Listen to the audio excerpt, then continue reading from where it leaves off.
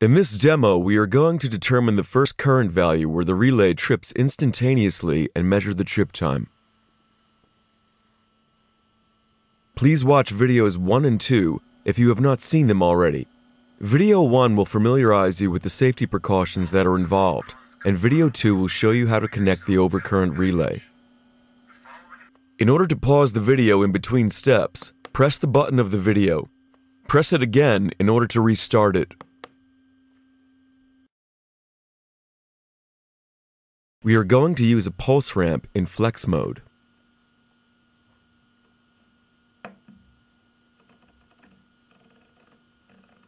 First, we set an output current of 4.5 amps for a duration of 5 seconds in order to supply the relay,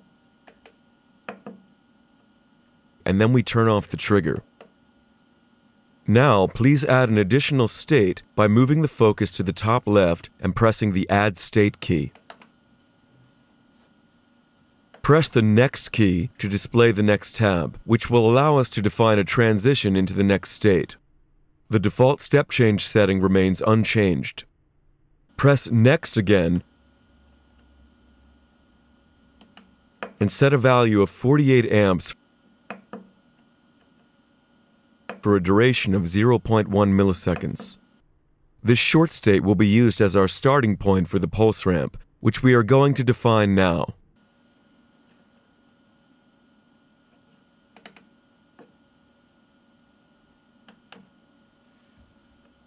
We want to define pulses that increase by half an amp per step.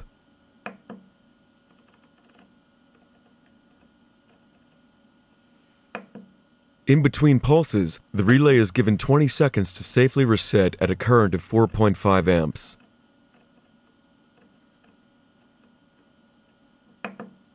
Each pulse should last for 200 milliseconds, which is just long enough to allow an instantaneous trip to occur.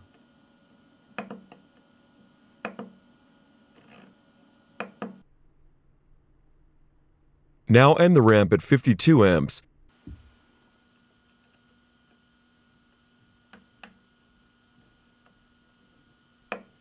Set the trigger to a signal change at in1, where the trip signal has been connected. This completes our setup. We can start the test now. The test will run for about 1 minute.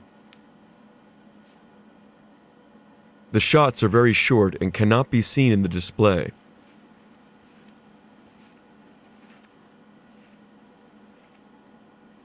The timeout counter always counts to 20 seconds between 2 shots.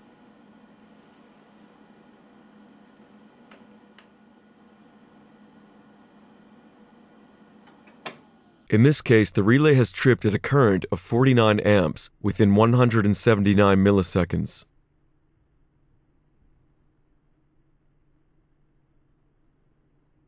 This completes our overcurrent relay demo.